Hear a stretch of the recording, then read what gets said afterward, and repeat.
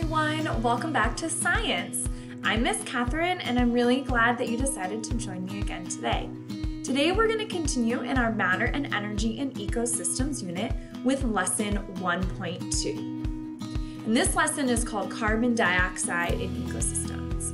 What you will need today, as usual, is a pen or a pencil and some blank or lined paper so that you can follow along and record your ideas. If you have access to Amplify online, that would be great, but it's not required. And we are going to be doing a reading today called A Feast for Decomposers. So if your school or your school district provided a printed copy of the article set, A Feast for Decomposers, make sure you have that handy and within reach.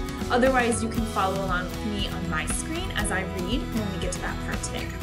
And then lastly, friend or family member is always encouraged so you can share your ideas about what it is we are figuring out.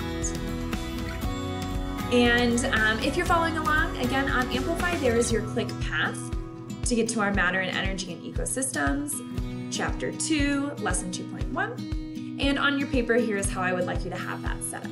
Go ahead and pause the video so you can get these things done and ready for today. As we start today, we're going to do the warm-up, which is Activity 1 if you're following along in Amplify. And this warm-up is reminding us that at the end of the last lesson, we figured out that there wasn't enough carbon dioxide in the biodome's air, which caused a decrease in the energy storage molecules inside the biodome because the producers, or those plants that create the energy storage molecules from the carbon dioxide in the air, along with water and sunlight, didn't have enough of this abiotic carbon from the carbon dioxide to turn into these energy storage molecules.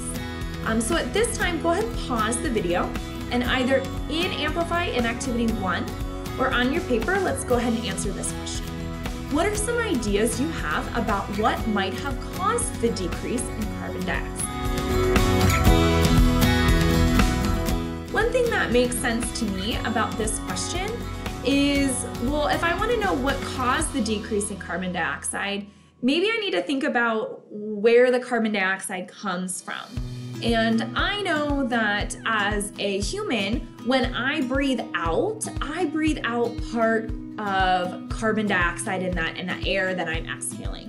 And so maybe there's some connection there between the people or the other animals that breathe out carbon dioxide as why there maybe wasn't enough in the atmosphere, in the air of the biodome.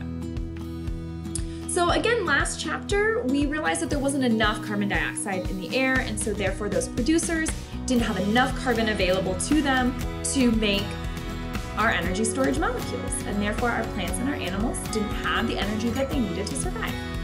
So now in Chapter 2, we're going to think about the cause of that.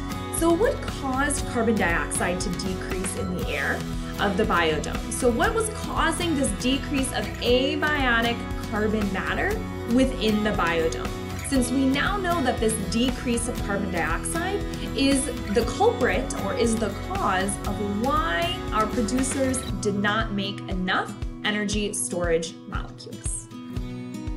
So we're going to get down today to start some initial ideas about where we believe carbon dioxide can be found. Because again, if I'm going to say why the carbon dioxide decreased, I need to think about where it comes from in the first place. That's a logical connection, okay? So we're going to move into Activity 2 now in Amplify if you're following along, and it's a sorting tool activity. So when you're ready, you're going to go ahead and pause this video and use the carbon dioxide in ecosystem sorting tool, or on your paper, create your own 2-column chart that looks like this to show your ideas about which parts of an ecosystem do and do not give off carbon dioxide. And you have some options here. So one column says gives off carbon dioxide, one column says does not give off carbon dioxide. And you're gonna list out of these options which column you believe they are a part of. So we have soil bacteria, we have fallen leaves, mushrooms, a plant, snail, and a snake. And this is, if you're in Amplify, I'm going to go to activity 2, this is what it will look like. So again, when you're ready, pause the video and go ahead and sort these components into our 2-column table of which ones you think give off carbon dioxide and which ones you think do not.